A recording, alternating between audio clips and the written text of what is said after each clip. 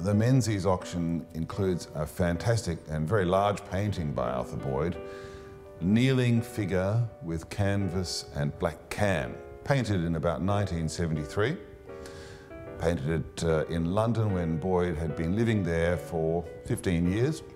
Boyd went to London in the late 1950s. He'd had a very successful run in Melbourne. He was commissioned by the Olympic Games to produce a sculpture, and then of course the fantastic bride paintings, which are the foundation of Arthur Boyd's fame and his career, were produced in the following year and exhibited at the Australian Galleries in Collingwood.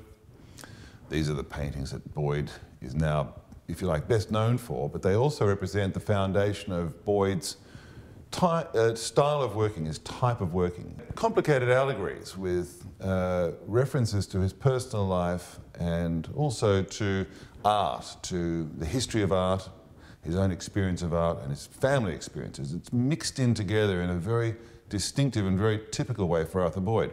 He had spent time obviously at the National Gallery of Victoria. He was acquainted with the fantastic Rembrandts we own in Melbourne. Also, he knew the wonderful Blake watercolours, and these are both very clearly evident in Boyd's style. They are strong artistic influences which endured for his whole life.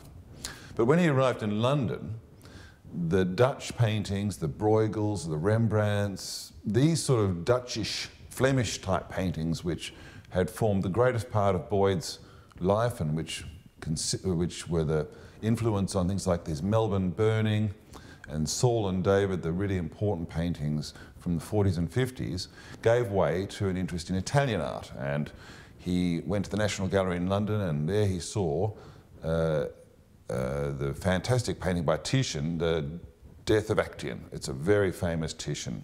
In it, the goddess is bathing with her friends in the forest, and Actaeon, who's a hunter, sort of stumbles upon them inadvertently, catches Diana undressed.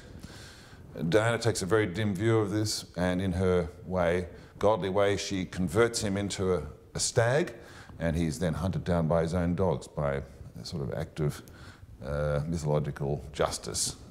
This kind of theme, this kind of story had some appeal to Boyd. Beyond the visual characteristics of Titian's painting, it's this complex allegorical program that Titian employed. Another painting by a different artist, Piero di Cosimo, a bit earlier, painted in about 1495, I think, is the famous Death of Procris. And in it you see this lying figure. She looks asleep, but she's beautiful, and we understand that she's dead, and she's being mourned over by a satyr, and there's also this dog that observes her, is seated next to her.